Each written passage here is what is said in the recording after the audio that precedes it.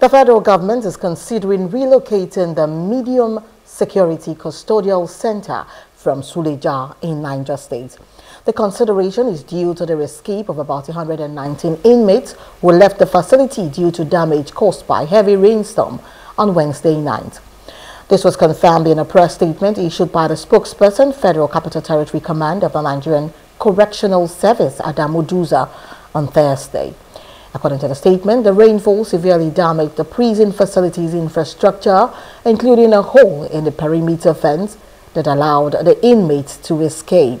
It was learned that the correctional services officers tried their best to recapture the inmates, but they ended up with rearresting only 10 of the escaped inmates.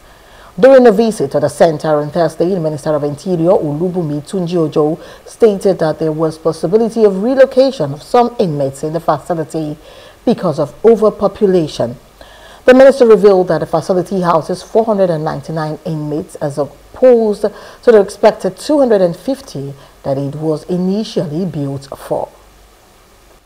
We need to relocate them away from city centers and to create better space, better security and better infrastructure. But as we've said, we're not here to make excuses. We are here to take responsibility. We were elected as a government to do a job. And that job we are prepared to do regardless of how difficult or how tough it is. But we want to assure you that we are talking to sister agencies to make sure that we are able to synergize, collaborate, ensure that there's timely